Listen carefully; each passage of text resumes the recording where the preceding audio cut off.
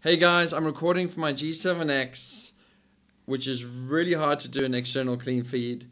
You get this sort of autofocus bracket in the middle usually, but I've fiddled with it a lot, and on manual it seems to not show that square after a while, after going back and forth in the menu so many times. So the picture quality should be so much better than the Hero 4 Silver.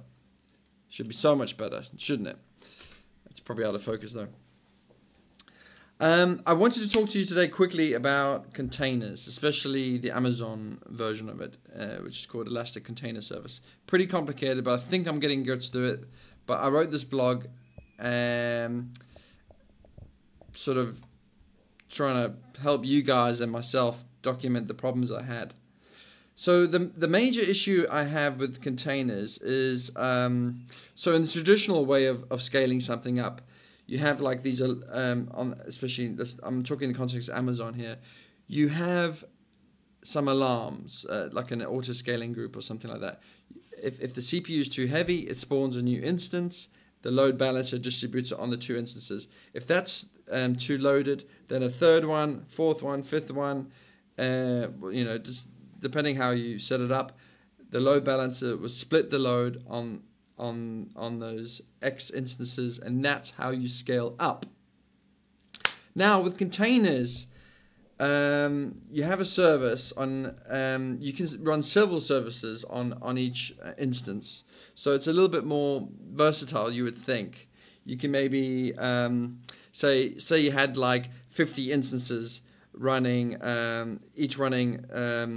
each 50 services. Now you could have 50 instances running more services because they could be somehow better distributed.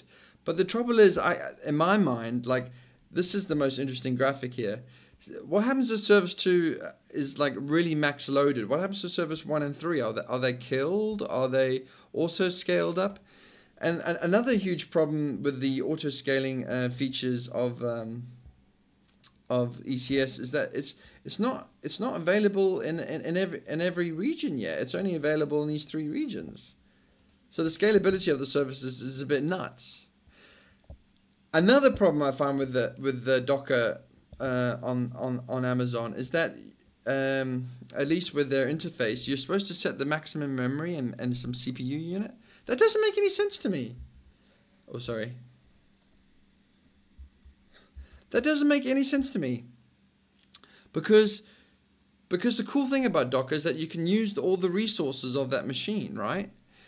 You know, you don't have to say, oh, you only get 1 gigabyte. I mean, you can limit the amount of memory, but say you're running on a host that has 16 gigabytes of memory, and say you had a process that needed to use all 16 gigabytes of memory momentarily, it could.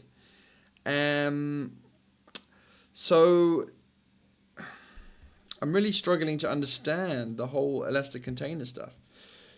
Please check out my blog, debase.com. Please comment and like the video if you're interested in the topic.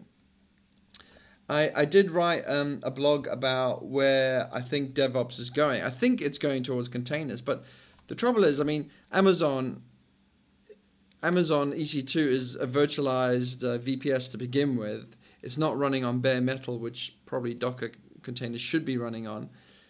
The way that they've done it, and I dare say Amazon is the best platform, these mean with a lot of questions. So I hope you guys can help out, right? And I hope you enjoyed the video quality. It's better than this, right?